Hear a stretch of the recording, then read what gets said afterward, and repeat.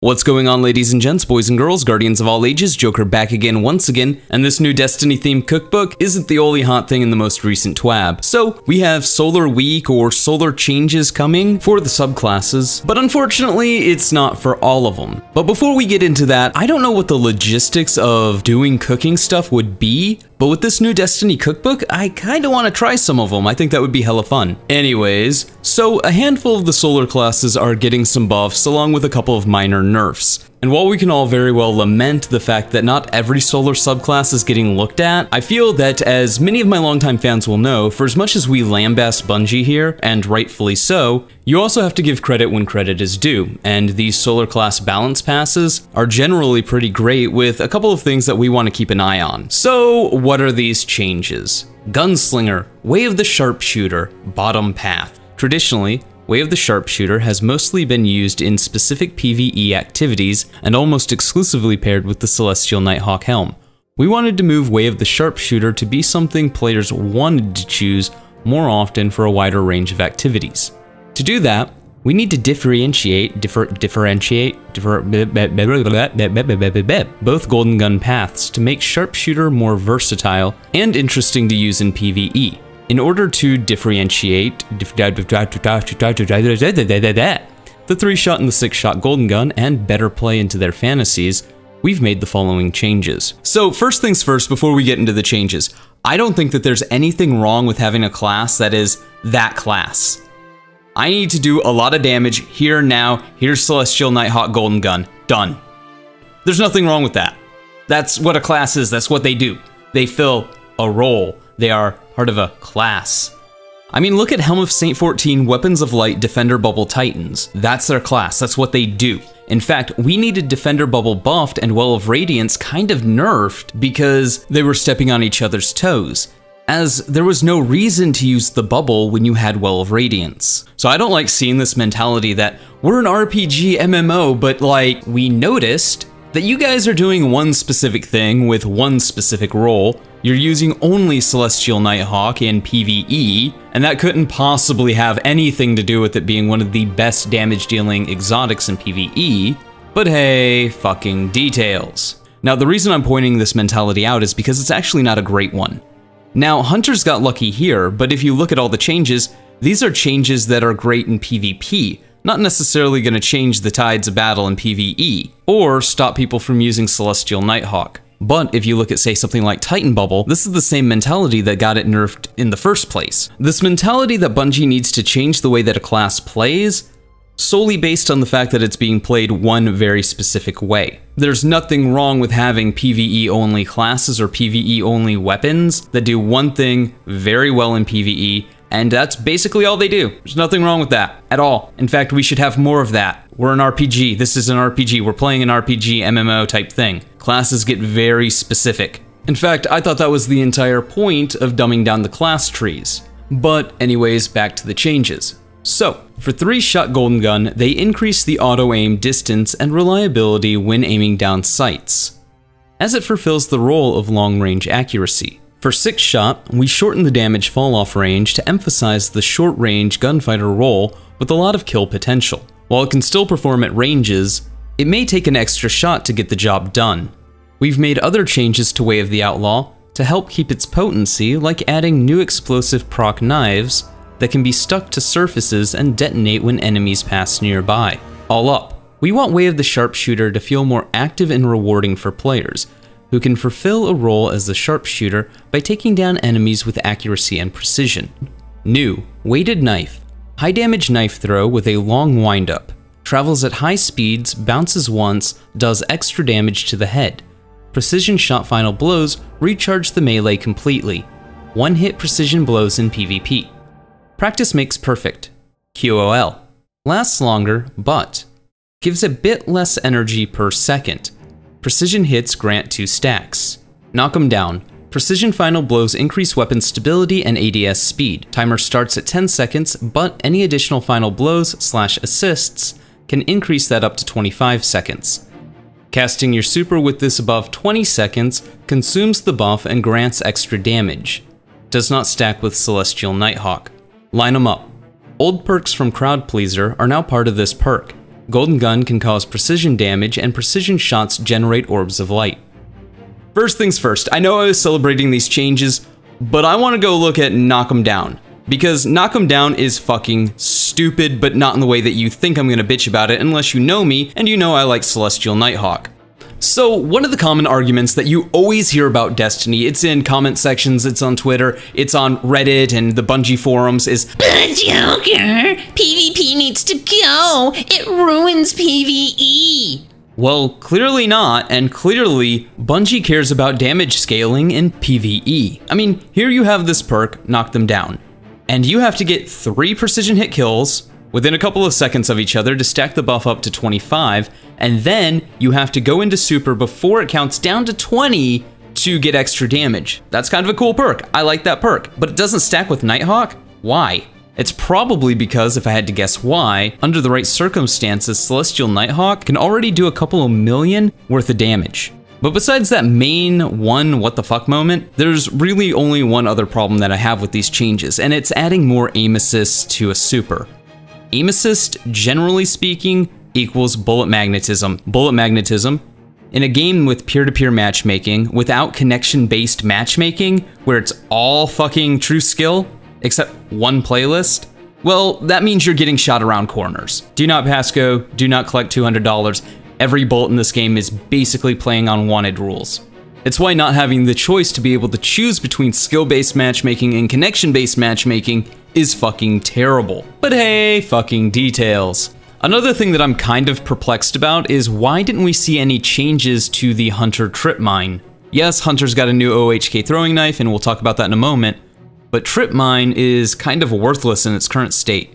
I mean, even if they just left it the way it was, and buffed young Ahamkara's spine so that it had 2 Trip Mine grenades, well, then maybe you'd have something, but they didn't even touch it? Really? And then of course we come to the throwing knife. Now, I've had a lot of people like pestering me about this, really wanting to know my opinion about it because I like shoulder charge, and they're like trying to use what I think about this as a gotcha to shoulder charge, like, Oh, Joker, you're just a hypocrite. Blah, blah, blah, blah. but I've always said that hunters needed an OHK throwing knife. That's a good change to see. What I'm not sure how I feel about is the knife refunding itself intrinsically on kill. Even if they just changed it to where you had to walk over and pick the knife up after you got a kill or after you threw it, I think that would be better, because no class has a refundable OHK ability that refunds itself off of itself. This requires an exotic. That's an exotic perk being baked into a basic hunter melee. Now, some of you might be thinking, But Joker, you have to get a crit kill. yeah, but it's an OHK crit kill, and I played Hunter in Destiny 1, and I played Hunter in Destiny 2, and throwing a knife and hitting somebody in the forehead with a knife isn't that hard. And hey, if they wanted to tie that ability to an exotic, I'd be all for it, but looking at it on paper, right now, this might be a little bit of an overbuff. That said, and I know that there's a lot of hunters that didn't make it to this that said part, a lot of this depends on the aim assist, the magnetism, and the throw speed of the knife. If they're like D1 knives, only in OHK, then that's gonna be a problem. More so if we get a solar coil mod, which would just be thunder coil for solar classes, which would potentially break the Titan throwing hammer and make that overpowered as well. So a lot of it hinges on execution, but I don't want any hunters in the comments saying, Oh, you did. no. Being a hunter, jumping straight up in the air, looking down and throwing a knife at somebody for an OH kill, that's gonna be super easy. You and I both know it.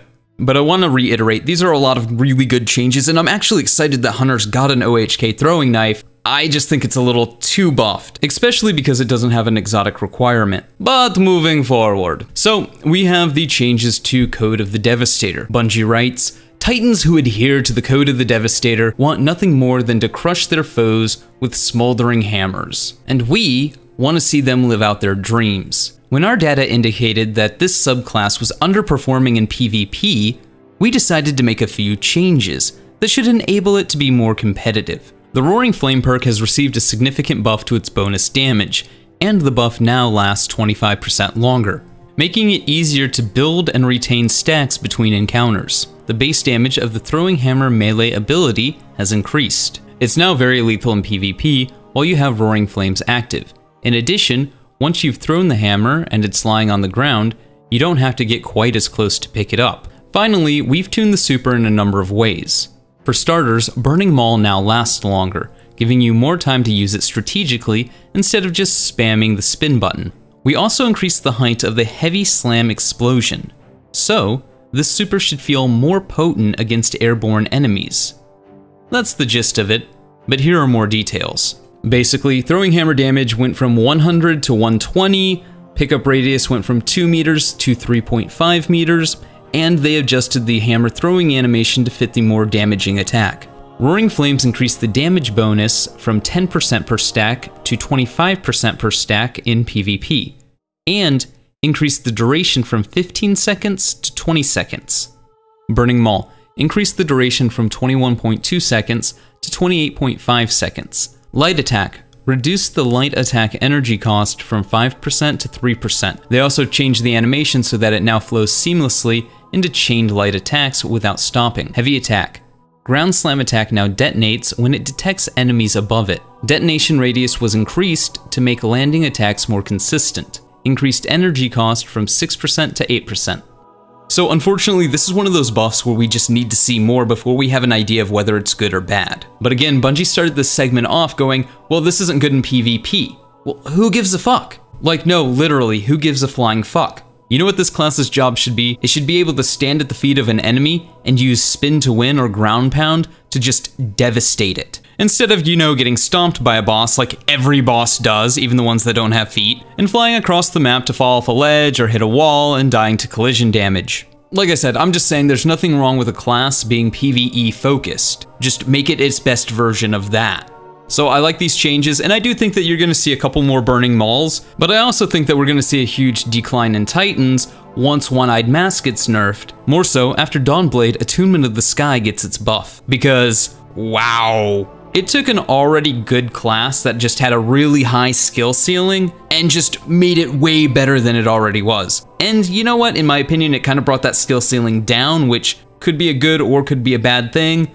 Only time will tell. But damn, this thing is gonna be good. This thing is meta. This will be the meta now. So what did Bungie do to elevate Dawnblade Attunement of the Sky to be a meta threat? With Attunement of the Sky, we wanted to push its air superiority gameplay further. When we initially released this path, its movement capabilities were tuned around the original Destiny 2 gameplay experience, which was much slower and more deliberate without positioning. However, over time, this movement needed to be adapted to the new sandbox. We wanted to give you the gameplay experience the fantasy begs for, a flying angel who can maneuver with grace and destroy its foes below. Now, before we got started, I wanted to touch on one thing. To accomplish our goals of reworking the air superiority role, we needed to differentiate the two Daybreak paths from one another. As such, we reduced the speed at which Burst Glide accelerates players in Daybreak. We know that this is a controversial change, but we wanted to reserve the air superiority gameplay with Attunement of the Sky, and the Burst Glide speed was blurring the lines between both Daybreak paths. Icarus dashes while in Daybreak have increased speed and thrust to recapture the Burst Glide gameplay for those running the air superiority path. We hope that, while this change is different, you still feel as fast as before, but with maybe a bit more expression behind that speed. The rest of the changes are below. New Celestial Fire Melee. Send a spiral of 3 explosive solar projectiles. Heat Rises. Consume your grenade to extend glide time and dramatically reduce the in-air accuracy penalties for weapons. Winged Sun. Fire weapons using Celestial Fire and throw grenades while gliding. Airborne Final Blows grants melee energy and extends the duration of Heat Rises. Icarus Dash Rework. Tap crouch twice to dodge in mid-air. Dodging in Daybreak accelerates players further and costs less super energy while under the effects of Heat Rises. Added note, due to the nature of these reworks, Wings of Sacred Dawn received a buff where it gains 15% damage resistance while Tome of Dawn is active. So there is a ton of synergy with this class. Everything is feeding into everything else, and that's how a class should play. But I'm wondering what that Celestial Fire melee is going to look like, because it sounds like handheld Supernova with less steps. Then you have the Wings of Sacred Dawn, giving a 15% damage resistance buff. That's really cool. That makes that exotic viable. I think one of the main reasons that we're going to see this class played a lot more is because it sort of neutralizes the in-air accuracy penalties that you receive when you jump. Then it feeds into itself with Icarus Dash, so If you jump up and you're trying to take advantage of not having any in-air accuracy penalties, and then somebody starts shooting at you, you can just dodge out of the way. It's like Hunters, only in the air. Then you have that 15% damage reduction from Wings of Sacred Dawn. How's that gonna play with the super? So there's a lot of really cool things here that are either gonna push this class into godhood in the meta, or it's not gonna be enough to really make a difference. But I think it's going to be good changes, not pointless ones. Or at least I hope, because you know what? This class deserves something. And I think a lot of people are gonna migrate to this class, especially after the One-Eyed Mask nerf, because we only have a lot of people playing Titans statistically. Like, you can go in and look at the data because of One-Eyed Mask, because of the Bottom Tree Striker buff. So once both those things are gone, people are gonna be looking for a new class to play, and I think they're gonna be playing Warlock. Either that or go back to Hunter. But hey, those are just my thoughts. Let me know what you guys think about these buffs. I think that they should have looked at more of the solar subclasses, and you know what, maybe they did and they just couldn't think of anything to do with them. But I really wish that the other subclasses got something as well. And I do hope that some of the solar subclass exotics or some of the neutral class exotics get a rework as well. But hopefully we'll see that when the next season, Season of the Dawn, gets their patch notes. But hey, like I said, those are just my thoughts. Let me know yours in the comments below. And like always, stay frosty.